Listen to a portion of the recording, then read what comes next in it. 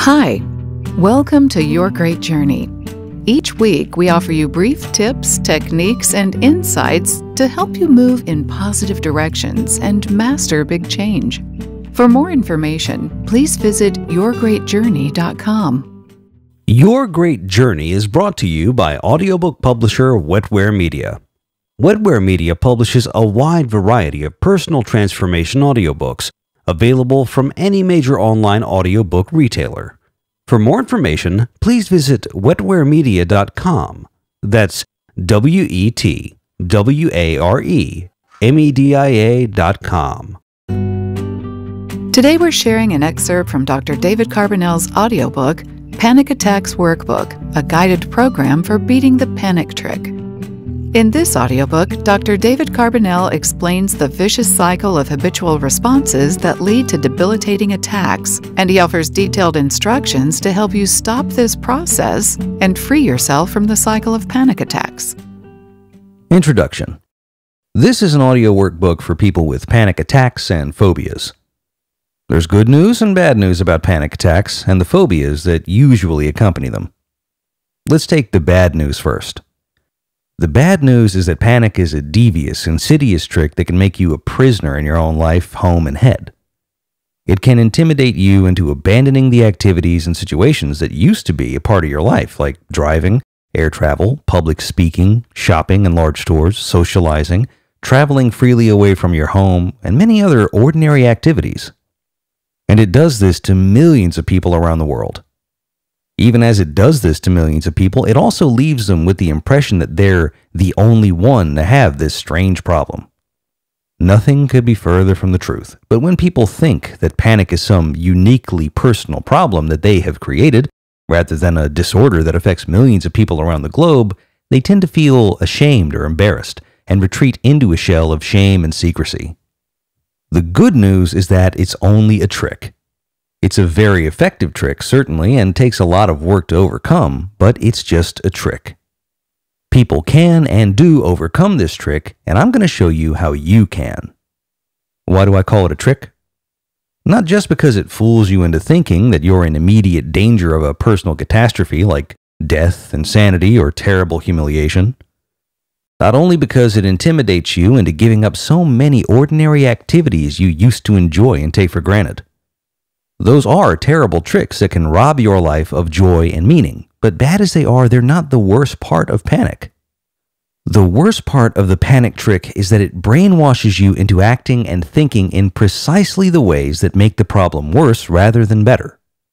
It tricks you into using all your personal strengths and intelligence in ways that produce a more chronic and difficult problem rather than the recovery you seek.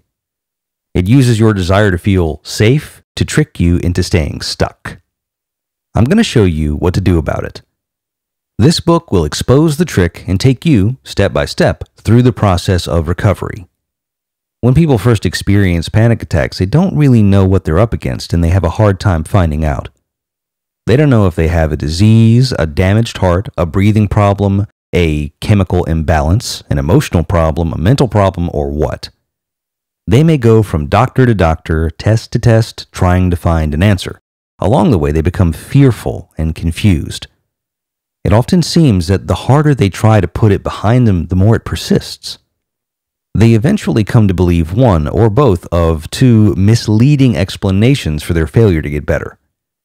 Either they think they're too weak or troubled or defective in some way to recover, or they think the problem is so difficult that recovery is impossible.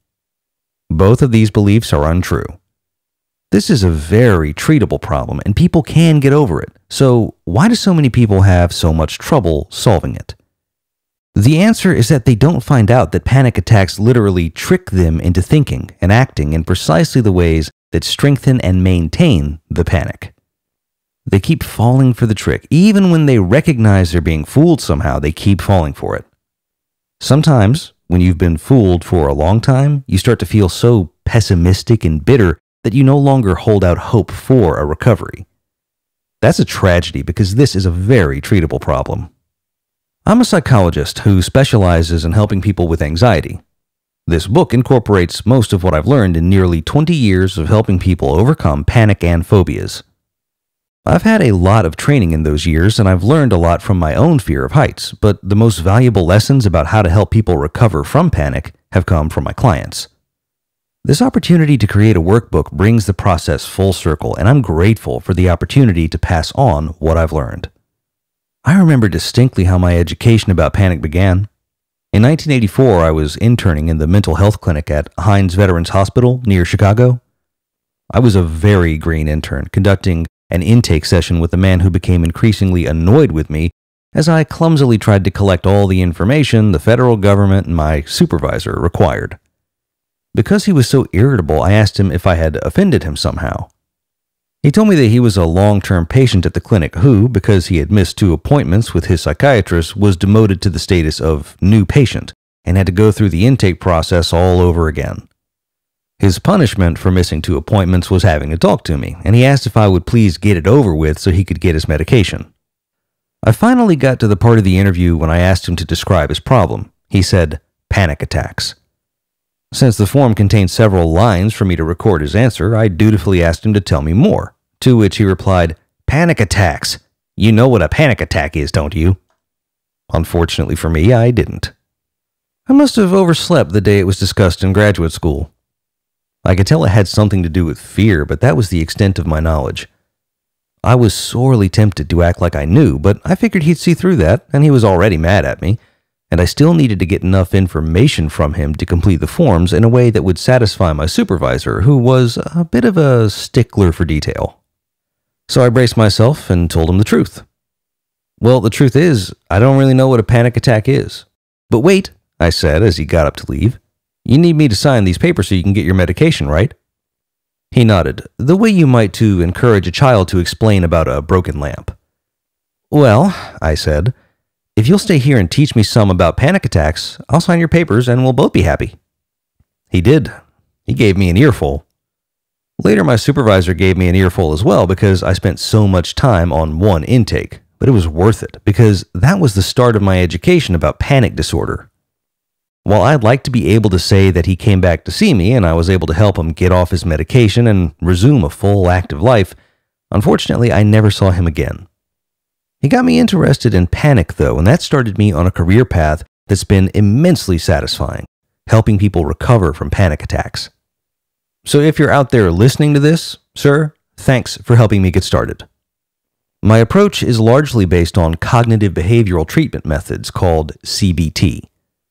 CBT is generally considered to be the treatment of choice for panic and anxiety disorders. But all too often, when people try to use CBT on their own in a self-help format, they get disappointing results. I think the reason is that they think of the CBT methods as a form of protection from panic and try to use them that way. Using CBT methods or anything else to protect yourself from panic only serves to perpetuate the panic trick. In this book, I will show you how to avoid that common mistake, how to diffuse the panic trick, and get the results you seek. Many of my suggestions may make you think, "I never would have thought of doing that," or "That's pretty much the opposite of what I've been doing." You may raise your eyebrows or even laugh out loud at a suggestion that seems surprising or bizarre. That's usually a good sign. If you keep thinking and acting the same way you did before listening to this book, you're likely to stay the same. My job is to promote positive change. So sometimes I may ask you a dumb question. Sometimes I may ask you to do or think about things that you would rather avoid. Sometimes I'll ask you to try an experiment that seems really silly. Sometimes I'll ask questions that may seem blunt or insensitive. In short, sometimes I may say and do things that would be considered rude or odd in a friendship or other kind of social relationship. That's because I'm trying to help you find your way out of the panic trick. I mention this because my approach may sometimes feel unsettling because I'm challenging you to think about things in a different way. Don't make snap judgments and don't be in a hurry. When you have a strong reaction to something I've said here, it probably indicates an opportunity for change and a good time to check out all your assumptions. A person with chronic panic attacks and phobias needs to think and act differently in order to recover. If nothing in this book challenges or confronts or confuses you, if you instantly agree with everything I've written without reservation or apprehension, then either you've already achieved a good recovery or I haven't written a very useful book. But if you focus with me on the phenomena of panic attacks and phobias, I'll show you how they work, how they trick you, why you have them, and, most importantly, what you can do to get over them and regain your freedom. You won't find anything about medication in this audiobook. Medication can be helpful to some people, but that's not what this audiobook is about. I'm going to show you how you can recover from panic attacks and live happily and freely without medications. You can recover from panic attacks and phobias. Hope to see you at the mall, on the expressway, or in the airport. How to use this audiobook. This book is organized into 4 sections.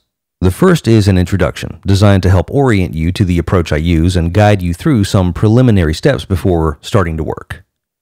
Part 1 will help you understand precisely what the panic trick is, how it works, and most importantly, how you find evidence of it in your own life and behavior so you can begin undoing it. The work part of the workbook starts in this section, where I ask you to do some writing and complete some tasks, and continues throughout the rest of the book. Part 2 shows you how to prepare the way for recovery.